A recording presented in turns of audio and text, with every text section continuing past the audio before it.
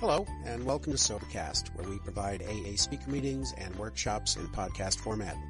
We're an ad-free podcast, and if you enjoy listening, please help us be self-supporting by visiting Sobercast.com, look for the donate link, and drop $1 or $2 into our virtual basket. We hope you enjoyed the podcast. Have a great day. Thank you. Thank you so much, Mel. Thank you, everyone, for your service on this wonderful meeting. Hi, everyone. My name's Young. I'm a very grateful recovered alcoholic today. Good to see you all. Good to be with my international AA family. Hi to, I think it's Taya and Wendy on day one. You don't have to drink again. We've got this beautiful spiritual program of action, and you don't have to drink again. And Don as well. I feel your pain, Don. I'm grieving today, Don, also. And this is the best place to be with my people. I went to a funeral yesterday, my auntie's funeral. She was like my mother to me. And today I realized, I was thinking, I feel different. And I was thinking, this is the first time I've ever experienced grief sober, you know, and it's good to be able to do that. I can do that today without trying to run away from it, without trying to change the way I feel. And I was thinking about the last funeral that I went to, and just to rewind, like Mel said, my home group is the Sheffield Big Book Comes Alive group, where we study the Big Book, this beautiful text of ours. My sobriety date is the 24th of the 18th. No, the Christmas Eve, 2018. That's my permanent sobriety date. As long as I stay close to God and do the things directed in this book. I was thinking about the last funeral I went to was my father's, and I was still in the madness of active alcoholism. And I made a real fool of myself. I disrespected my father. You know, I made people feel uncomfortable. I downed bottles of whiskey. And I know it wasn't me. It was, I wasn't choosing to do that. I don't beat myself up about that today. I've made amends to him for doing that. But yesterday was very different. Very different. I stood up there, you know, I spoke. And I was thinking about that song that was played. And I was thinking if I was choosing a song, it'd probably be more reggae or hip hop or something like that. But the word breathe. And it's so simple, but effective. Breathing. No one teaches us how to breathe, but it's the first thing we do as soon as we come out of the womb, and it's the last thing we do before we die. But no one teaches us how to do it in between. And it's so effective to be able to learn how to breathe. And I've done that through my daily prayer and meditation. And as I was up there speaking, and I was feeling I was about to lose it a little bit, because I was feeling very emotional. And as the tears started coming down my face, I just paused and I let the Spirit in. And one of the things I said yesterday was, in ancient Korean culture and tradition, I'm half Korean. My auntie was full Korean. I'm half Korean, half Irish. That classic mixture. No wonder I'm an alcoholic. Very confusing mixture to be. In traditional Korean culture, coming from the philosophies of Confucius, the point of a funeral is to send the person, the deceased person, it's meant to be a smooth journey into the spirit world.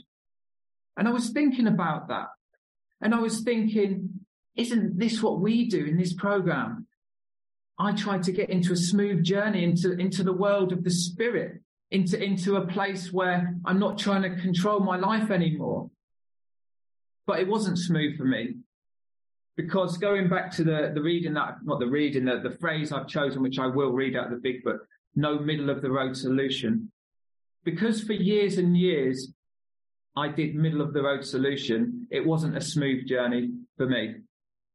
As soon as I stopped doing middle of the road solution, it has been a smooth journey, in as smooth as life can be, with all its ups and downs. And I was thinking about my auntie's death. Life doesn't stop because I'm sober. In actual fact, now I'm finally feeling life. Because if I don't feel grief, how can I feel love? If I don't feel sadness, how can I feel laughter?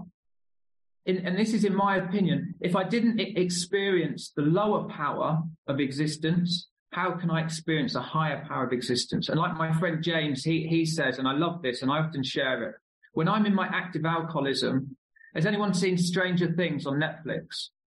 It's like I'm living in the upside down. I'm in the upside down. I'm in the world, but I'm not of the world. I'm in the world and I'm seeing it go past me, but I can't seem to be part of it or feel connected to it or join in on the joy and the laughter. It's like I'm in the middle of a tornado, but I don't know I'm in the middle of it. It feels a little bit fuzzy, but it's the only life I know. I cannot differentiate the truth from the false. So just to qualify myself, and I forgot to say also, I have a home group, I do service, I sponsor people, and I do all that suggested, like my life depends on it. Because like someone said in a meeting the other day, and I think it might be a famous bit from somewhere, and this has been my experience. When I first came into this program, I did so because I had to, and there was nowhere else for me to go, because I tried many, many other things. First, because I had to, and then as I started throwing myself in, it's because I wanted to. And now because I love to. I love this stuff. I love how it makes me feel. I love being able to help other people and all those beautiful things that have come about. And so for those people on day one, I wish I could touch you on the hand like that and show you your potential, show you what your recovery might look like. Because I remember my sponsor saying that to me, and it's beyond anything I could have imagined. And I was very broken when I came in this time around. When I picked up an alcoholic drink at the age of about 11, all I knew, when I took that drink into me, I didn't feel that pain that I used to feel. I didn't feel awkward. I didn't care about being different. My name was always different wherever I lived. I didn't care about being beat at home and all those things that for years and years I blamed my alcoholism on, which I know it's not why I have the allergy. It might have created a very angry and sad young boy, but it didn't make me an alcoholic. All I knew, bang, it did for me, like we hear a lot, something that I couldn't do for myself. It took me into this world that seemed okay and didn't seem spiky, and I was just seemed kind of happy and content and joyous. But it was only temporary.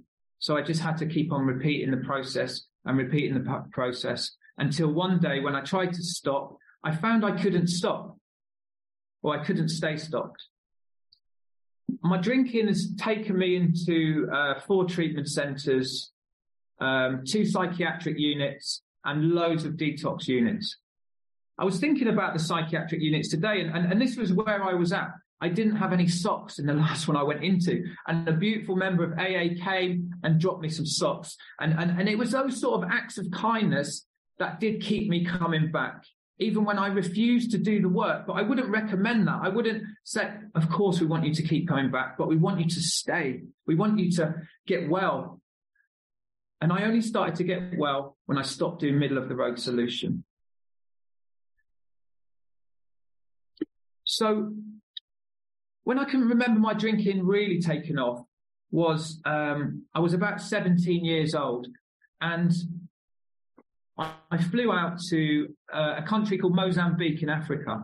There was a war going on there, because that's the sort of person I was. I like danger and I like thrill seeking. And I thought, yeah, I'll join my dad in a war-torn country. That sounds like it'll be a real adventure.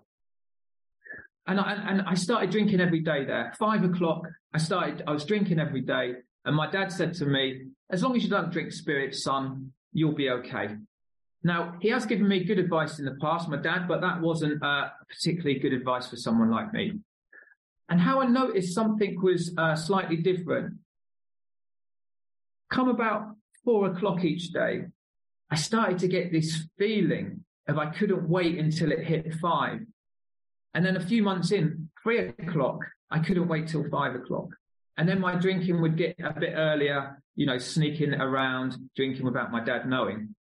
And the ironic thing about being over there and my drinking, it started really taking off, was we were exporting beer. They had a Carlsberg factory in a country called Malawi, and in Mozambique, all the beer factories were blown up. So we were kind of exporting beer and importing beer which is quite ironic because it turned out to be a real problem for me. So my drinking progressed, as it does. My drinking progressed. And it got to a stage where I started losing things. And I went into my first treatment centre. Actually, I went into my first detox centre at the age of about 30 years old. And I didn't get properly sober this time around till 43, I think it was. So for a long, long time, drinking wasn't a problem. It was a slow progression for me. It was a slow progression. But when I went into that detox unit, I thought all I had to do was remove alcohol from me and I'm going to be fixed. Take alcohol out of me and I'm going to be happy and I'm never going to drink again because I can see all the problems it's causing in my life and everyone else's lives. But what I noticed when I take alcohol out of me, I feel worse. I start crying at films like Karate Kid and I can't control my emotional nature in other ways. I'm angry. I'm intolerant, I'm impatient, I'm judgmental. I can still be those things, but I have a program today. So it wasn't alcohol that was the problem. That took off the edges of life. But I didn't know that then. I didn't know I was an alcoholic. I just thought I drank too much and I needed to take it out of me and I'll be okay. But what I know today is I needed to be restored to sanity. Now, the word sanity comes from the Latin word, I think this is the right pronunciation, statinas, something like that, meaning whole. So I look at it like I had a piece of the pie missing, which alcohol filled, other substances filled, women filled, gambling filled, all these things that are like food for me, only temporary, because I get hungry again and then have to do it again and again and again. And when I came out of that detox unit, it was a Salvation Army place in East London, like the opposite of the Priory. There was people walking around in there with wet brain. You know, it was my first experience of people that were sicker than I was, because at that time, I didn't think I was sick. I was a DJ, I was flying around the world, and I thought I was a better class of alcoholic than you guys. I remember going into my first meeting and full of massive ego. I had a huge ego, horrible when I look back at it. And I was sat in the rooms and I was just looking at everybody and I was judging and I was this and I was that, and which I still can be. I often smile when I hear people say, oh, there's no judgment here in the rooms of AA. I think, yes, there is. It's a human condition of judging. Whenever I see a newcomer, I think, I wonder how long they're going to be around. And I hope they're going to be around a long time. And they can be if they live this stuff. So I'm looking around the rooms and I'm listening to people's stories. I'm listening to people say, you know, we've lost our kids, or we've drunk drive with our children and we've done crime and this and this. And I think, I'd never do things like that. That's disgusting.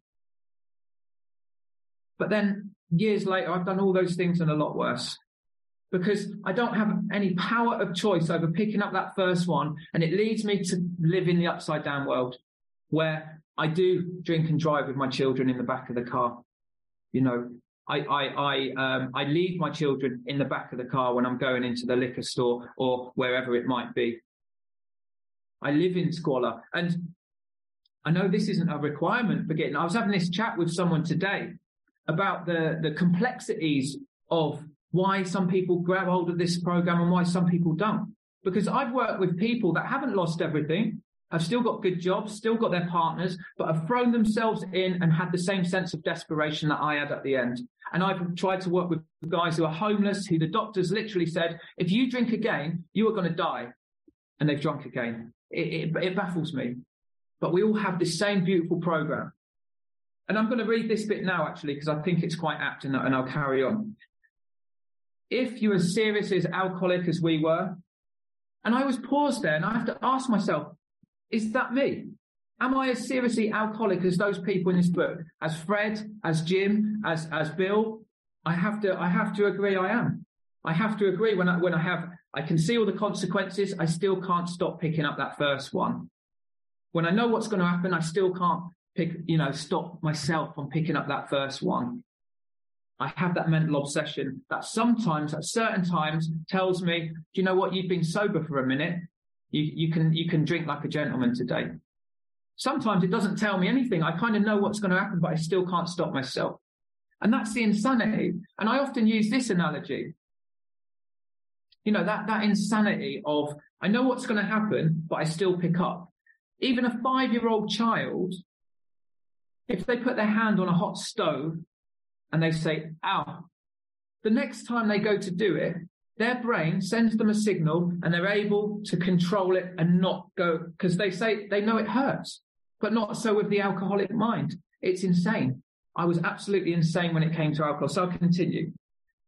We believe, so if I'm as serious alcoholic as these guys in this book, we believe there's no middle of the road solution. When I think of that, what is a middle of the road solution? Okay, middle of the road solution. When I think of that middle of the road, if I'm stood in the middle of the road, I'm very likely to get hit by the alcohol juggernaut. I'm in the middle of the road. My middle of the road solution was things like going to the gym, was things like working one step about every 4 months. My middle of the road solution was not to pray, not to turn towards God or peace or love or a power greater than me, not to be convinced that my life run on self-will can hardly be a success because I think I'm a big shot and I'm a music guy and all this. My middle of the road solution is going into detox units and thinking that I'm fixed. My middle of the road solution is not going through this complete psychic change like the doctor says in the doctor's opinion. And he says, there's very little hope of my recovery if I cannot go through this complete psychic change, which was just explained to me in simple terms. It just means, John, as you go through these steps, as you start living in them, you'll start feeling a transformation in your soul, in the way you look at the world, in the way you react to the world, in your behavior, in your attitude. And that's been my experience. I'm not that hopeless alcoholic I was when I walked through those doors. I'm not that broken person I was when I walked through those doors.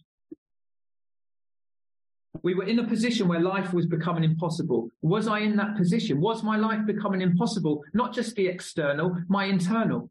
Was I prone to misery and depression? Could I control my emotional nature? Was I waking up in the morning thinking, oh no, I've got to endure another day? Was I not able to see the beauty of life, how God made it? I was not able to see that on my own power. I just wasn't able to. I was so miserable. Even as a little kid, I was really miserable. The only time I was happy when I was drinking or I was just doing crazy things, where life was becoming impossible. And if we pass into the region from which there's no return for human aid, we have but two alternatives. No return for human aid. Frothy emotional appeal seldom suffices.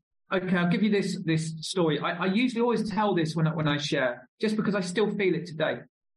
I come out of maybe my second treatment centre. A good meaning person told me, if you go to 90 meetings in 90 days, you'll be well. Now, there's nothing wrong with 90 meetings in 90 days. I could go to 100 meetings in 90 days. If I'm not getting into these 12 steps to get to this power, I'm not going through that psychic change. I'm not going through that transformation. I'm still staying the same sick person. So I come out of this place. I think I've been sober maybe 6 months, and I think I'm well. Got a new girlfriend, I'm bouncing around, got new trainers. I think I'm really well. Looking back, I'm really unwell, spiritually broken. And I'm driving down the motorway to see my children, who I love more than anything in the world. Of course I do, they're my children. Of course I do. And I've been building up a relationship back with my children, because I've broken it again because of my drinking. So I'm going to see them.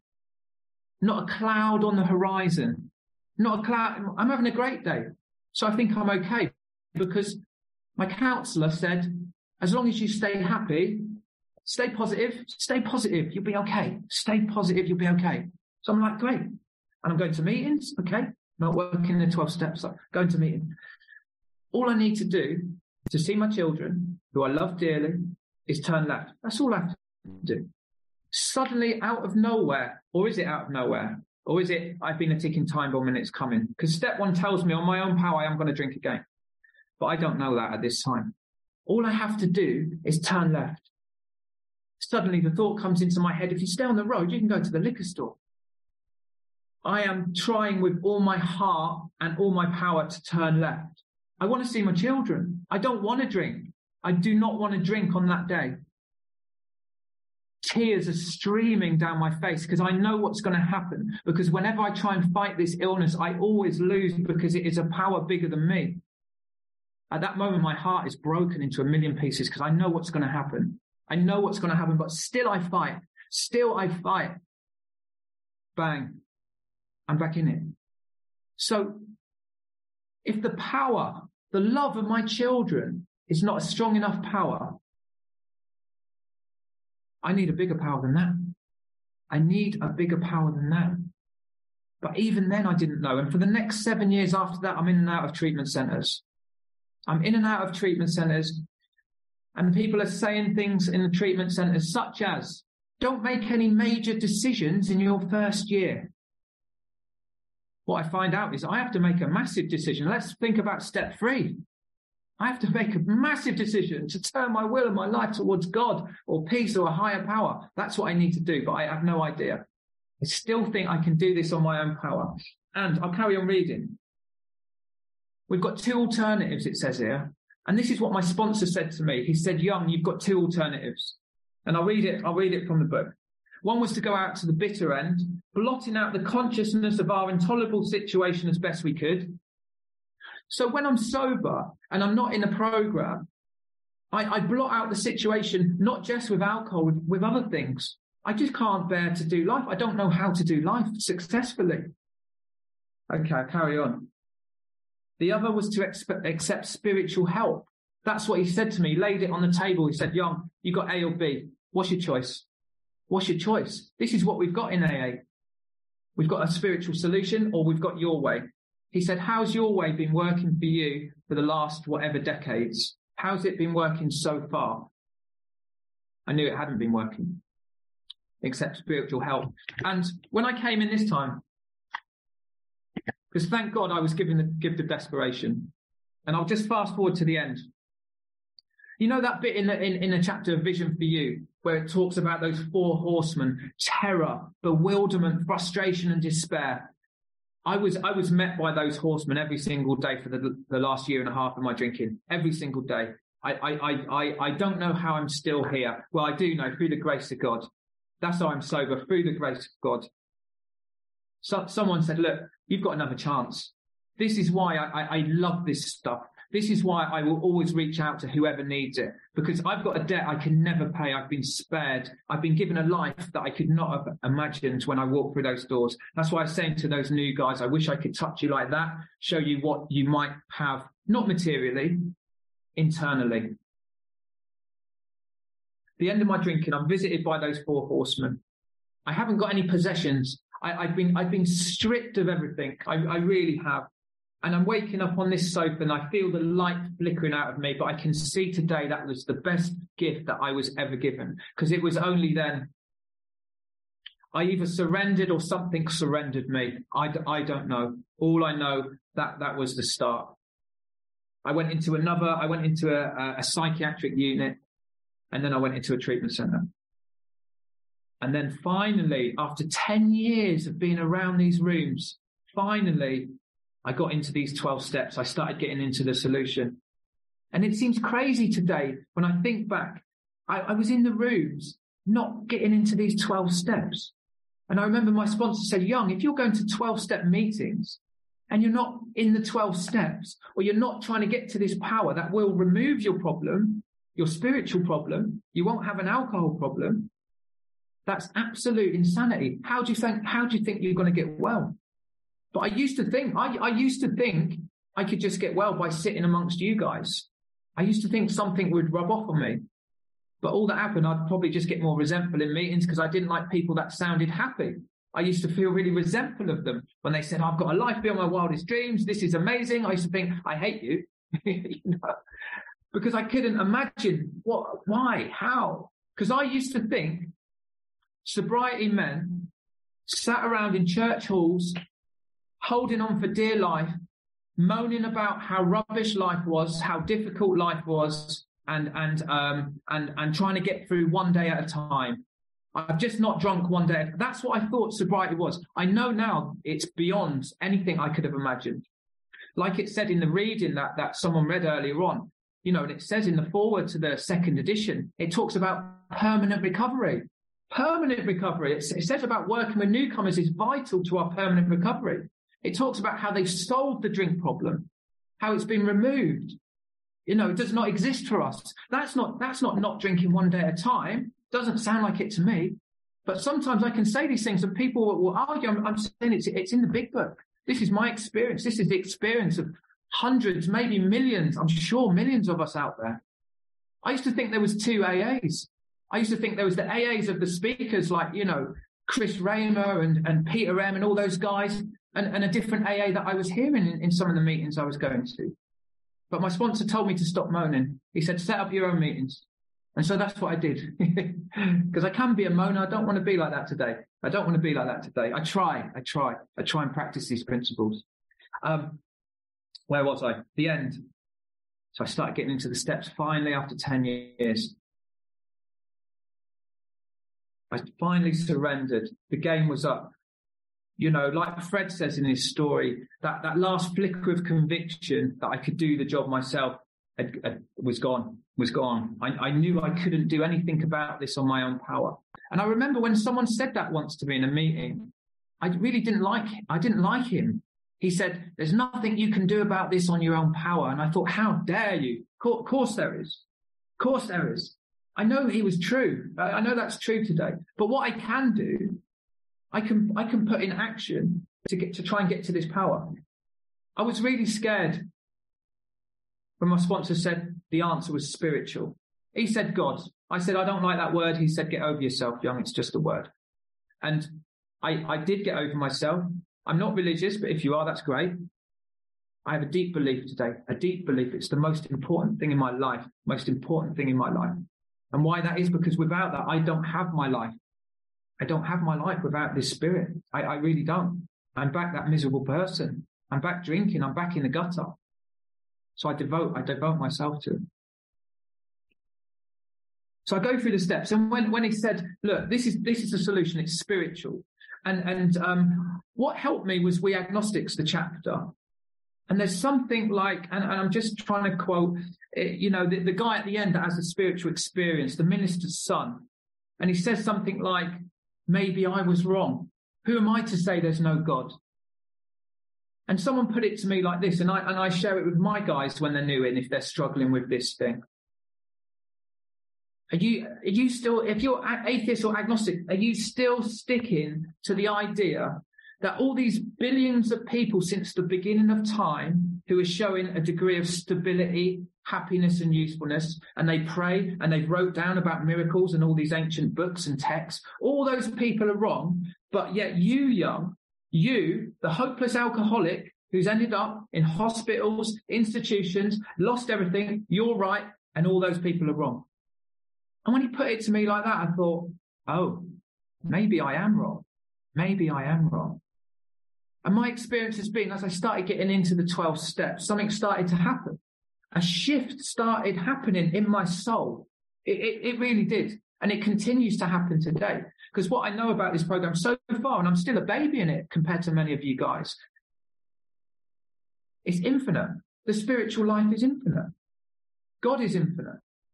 It just keeps going and keeps going. I'm so excited by it. In the same way that I learned that my illness was progressive, it seemed obvious. Okay, yeah, it got worse and worse and worse. So is my recovery.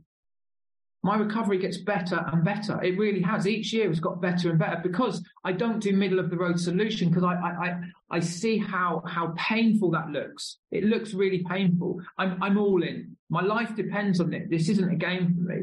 I really am. It says as well, doesn't it? It says half measures. Half measures avail us nothing. That's very similar to me as middle of the road solution. Half measures. Am I turning up on time for work with my sponsees? Am I working with sponsees? Am I passing this stuff on?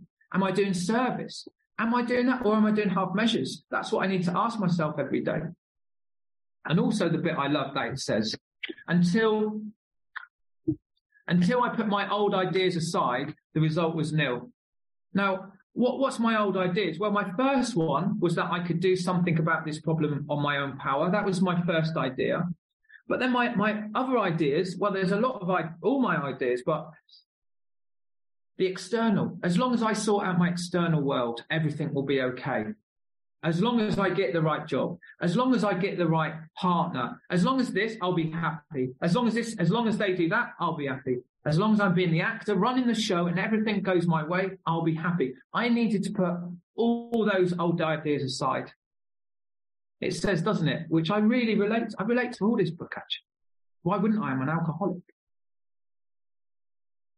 My troubles, I think, are of my own making. That's a really freeing statement, because it's saying to me that the world doesn't have to change for me to be okay. The world doesn't have to change. I've just got to stop arguing with reality. I'm only in pain when I'm arguing with reality. My defects of character come out when I'm arguing with reality. It is what it is.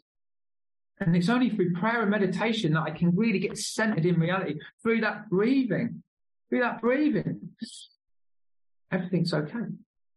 So I started going through the 12 steps. Something started to happen. Something started to shift in me. I went through them in the treatment centre. The one I work in today, we just do big book and 12 steps in it. It's beautiful. I got out. I found a sponsor. He was someone who was just very kind.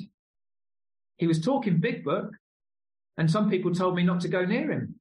But I saw how kind he was outside the rooms and how many people he helped, and I thought that looks really attractive. I'd love to be like that man.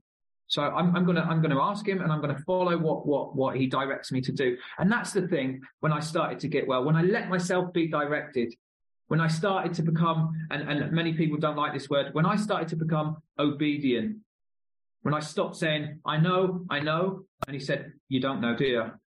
Your I know has got you in a lot of mess. When I started saying, please direct me, please help me, what do I have to do? And he directed me to the pages of these books.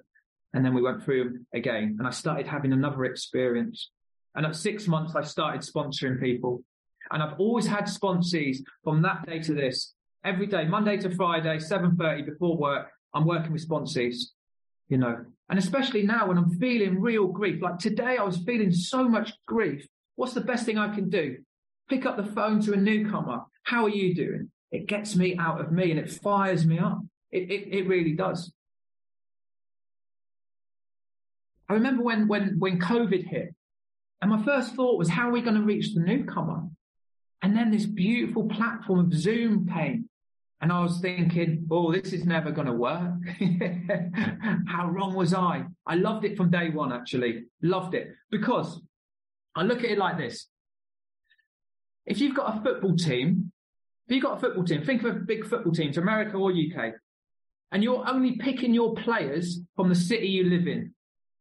People don't do that, do they? Because you only have a limited amount. I've sponsored more people over Zoom than face-to-face. People that are still sober years later now.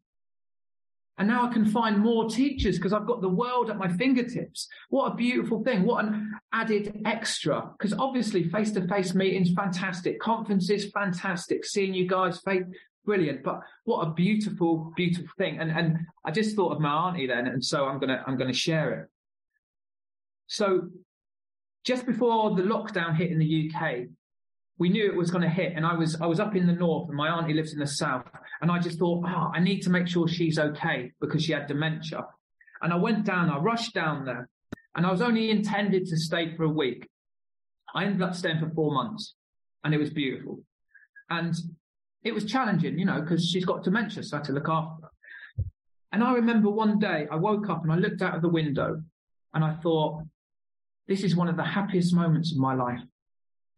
And I was only able, I believe, to see life like that because I'd had this awakening. I was looking at the world in a very different way.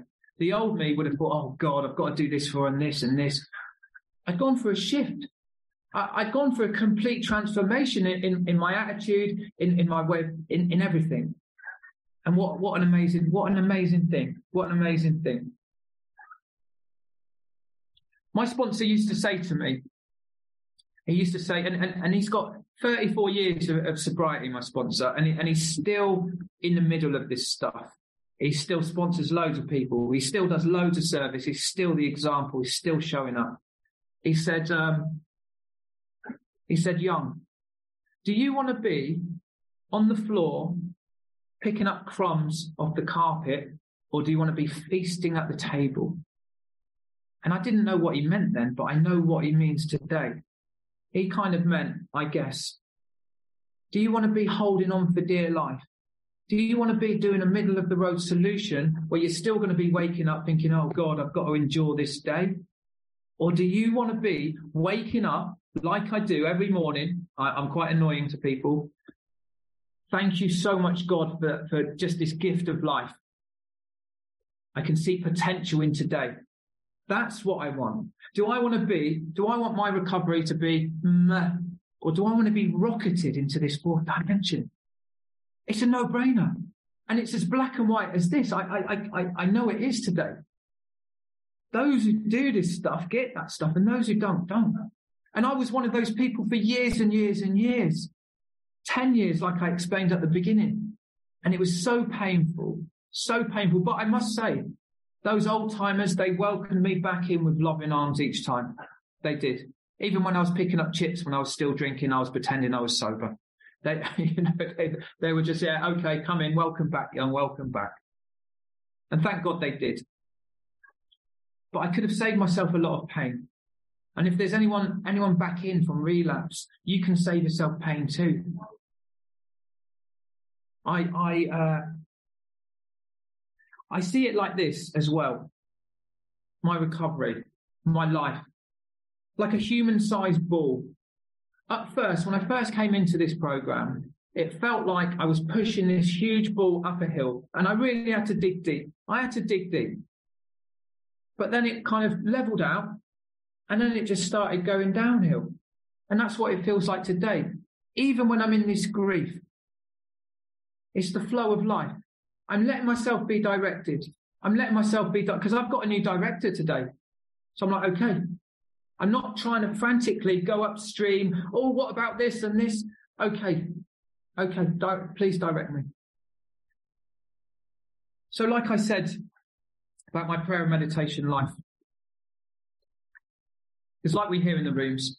I was told, you need to live in these steps of 10, 11, 12, these spiritual practices. Because today now it's for me to get a bit deeper in my spiritual life. Because the drink problem's been removed. And I've got a fantastic new teacher who's shared on this meeting many times. And he's taken me through these steps again, and I'm having another experience, a real deep experience. And often when I speak to guys who say they're struggling, and I say to them, what's your prayer and meditation life look like? And they'll often say, oh, I pray, but I don't meditate. And I say, well, what do you mean you don't meditate? They say, well, I've tried, but I can't do it. It's too hard. And I say, when I first tried to ride a push bike, I couldn't do it either. It was really hard. But after a bit of practice, I could do it. And so it is with meditation. I was always taught that it's not about how you meditate or the amount of time you meditate. It's the consistency. Because when I first came into this program, my head was crazy. It was so loud, so noisy. And all I could do was meditate 1 minute a day. That's all I could do. But then after about 4 weeks, I could do 2 minutes, 3 minutes, etc., etc. And it's such an important part of my life today. Before I was speaking at my auntie's funeral yesterday, I started feeling quite anxious. And worried, and I was very emotional about an hour before. So I took myself off to a room. I got on my knees. I started praying, and I started meditating. And I had such a strong experience. I literally felt like just this inner calmness just came over me and stayed with me when I was up there talking. The Spirit had come into me, because I'd invited it and I'd let it in, This is the Spirit, God, higher power, call it what you want, that I didn't think I'd be able to get to. Because I've done a lot of bad stuff in my life. I used to be a criminal, a thief, a liar, a cheat, all these things. That alcohol leads me to be that sort of person for me personally. And I thought, how's God going to forgive that? But my God is a loving God, a peaceful God, a God of forgiveness, a God that helps me to embrace my flaws, to embrace my brokenness, to embrace my fear, to embrace my anxiety. And that's exactly what I was able to do yesterday. And that's all I needed. All I needed to do was to throw myself into this program, not to do a middle-of-the-road solution, not to do half measures, open myself up to the possibility of a God or a power greater than, express even a willingness, throw myself into action, starting helping other people, and these simple kit of spiritual tools laid at our feet, laid at my feet, and pick them up every day. That's all I needed to do. Who knew it would be so simple? Who knew it would be so simple? And like I said at the beginning, I did it at first because I had to. And like, I think it's Russell says, some people say, don't speak about God in the rooms, you'll scare out the newcomer. Scare you to where? For me, there was nowhere else to go. And it was only in that last analysis when I'd looked everywhere else for peace, for harmony, for serenity, and I couldn't find it. It was only then that I was able to look in the right place. I was able to uncover, discover, and discard and find the gold was inside me all along. And I just need to nurture it each day. So I came in because I had to, and then because I wanted to, and now because I love to. I love you guys. You hold out your hands when I need them. You pick up the phone when I need it. The newcomers always show up, and go, right, direct me. And then something happens in me. The power of one alcoholic helping another is just something I can't put into words. When we say a power, great of our understanding, a higher power of or God of our understanding. Well, I don't understand God. I don't understand love. It's a power greater than me. I don't need to understand it, but I can feel it today. I can absolutely feel it today. I think I've got 5 minutes left. I'm going to just do a tiny reading from one of the stories, actually. Page 317. Page 317. If I can find it. So if there's any newcomers in here, I'll put my number in the chat. If anyone wants to talk about this beautiful 12-step program, my phone is always on. My hand will always reach out. When I'm willing to do the right thing, you could even change that to when I'm willing not to do middle-of-the-road solution. I'm rewarded with an inner peace no amount of liquor could ever provide. No amount of liquor could ever provide me with this inner peace. When I'm unwilling to do the right thing, I become restless, irritable, and discontent. It is always my choice. Through the 12 steps, I've been granted the gift of choice. I am no longer at the mercy of a disease that tells me the only answer is to drink. If willingness is the key to unlock the gates of hell, it is action that opens those doors so that we may walk freely among the living. And how true is that? Today I can walk freely among the living. I'm no longer in the upside down world. I'm a part of this world. I'm finally connected to you guys. I'm connected to myself and I'm connected to God. I've tasted hell. I've tasted it. So every single day that I'm not there, I'm in heaven. And it's there for anyone who wants it and anyone who does it. I think that's all I've got. Thank you so much for listening. I hope someone got something out of my share tonight. Thank you.